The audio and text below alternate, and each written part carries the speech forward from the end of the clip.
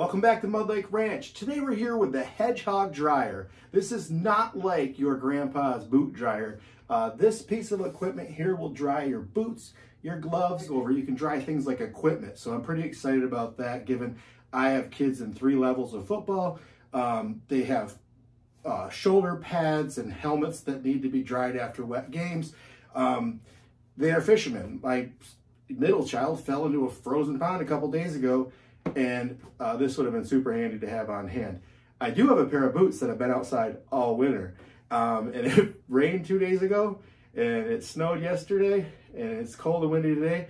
I'm gonna bring those inside. That's gonna be the first test with this dryer.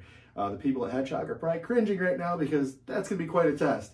So what's unique about this dryer? It is has adjustable heat from 98 degrees to 140 degrees Fahrenheit. You'll notice with typical boot dryers, you can barely feel the air or the heat coming out of them. But is this safe? It claims to be fire safe. It's got a fire safe heating element with a 10-hour timer. This will dry a pair of wet shoes in 20 minutes. It has adjustable heat and airflow with silent or tornado mode. And it has a timer that can be set at 15 minutes, 30 minutes, or 1 to 10 hours. This is also equipped with a 5-speed fan, and it has Ionic technology that removes odor from your shoes. So we have a few test subjects here for that as well. Having teenage boys in the house, we have some stinky sneakers, some cowboy boots, and various other things that we're going to try out. They won't be in the video for the interest of time, but I'll give you a follow-up probably in our shorts and maybe on my Instagram. Before we go any further, be sure to hit that thumbs up and subscribe. Most of our viewers are not subscribed to the channel. A very small percentage of you actually are. And if you're new here, welcome aboard.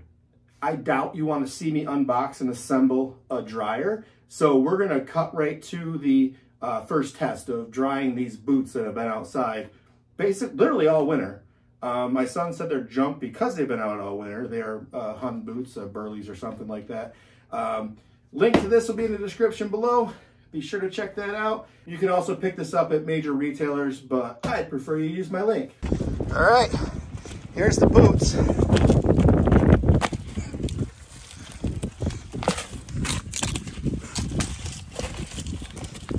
Super heavy. There's actually, I think water frozen inside of them.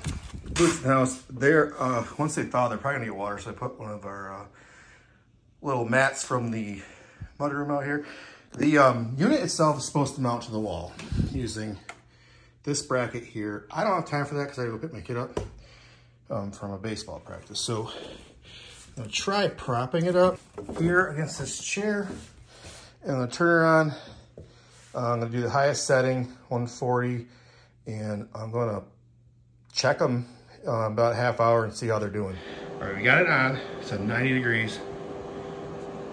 Change it to 140. We don't need to do the stink thing for this one.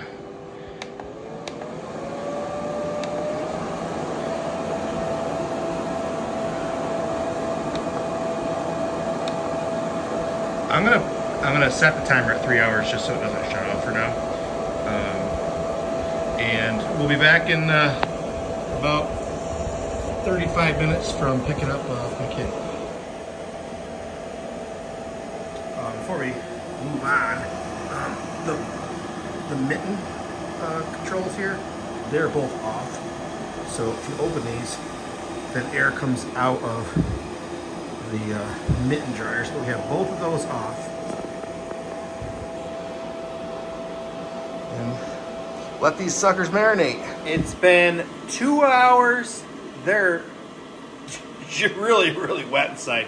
So we're gonna let this thing run basically overnight and see if we can get these boots back to a wearable condition. This one had water in it.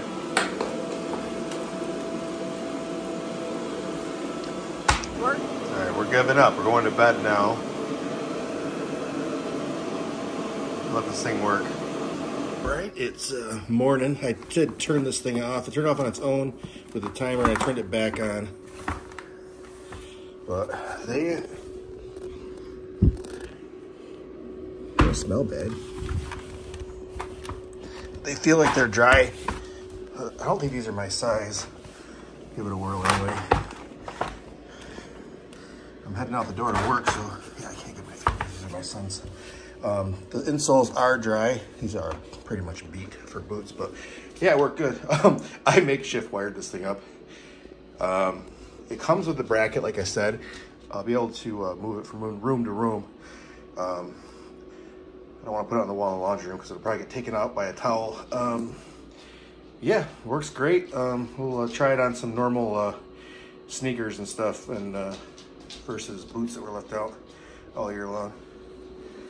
The reason I wired it up is because when the boots started to thaw out, the weight of the unit started to push down on the sides of the boots so that the hoses were touching the insoles.